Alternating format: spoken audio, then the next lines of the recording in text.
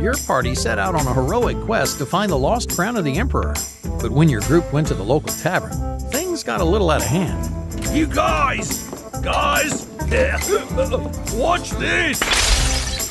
Not bad, but can you do this? What gives? I don't remember anything. We shouldn't be here. We're innocent, I tell you. Quiet, you lot. You're stuck here until the trial. Trial for what?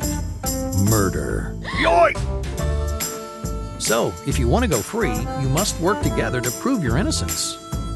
In Almost Innocent, a cooperative deduction game for 2 to 4 players, you and your conspirators must work together through a story-driven campaign to prove their innocence. Each of you only remembers part of the night, so you must work as a team to piece together what happened and must solve the 5 most important questions. Who did it? Who's the victim? Where did it happen? What weapon did they use? And the most important, what was the crime? On your turn, choose a column or row to ask a question about, such as, how many clues are in this row? Or get specific and ask if the row has the exact information you're after. Write down clues given to you by the other players to recount what actually happened last night. Only by working together can you solve the case and what actually happened. Why don't we start over from the beginning?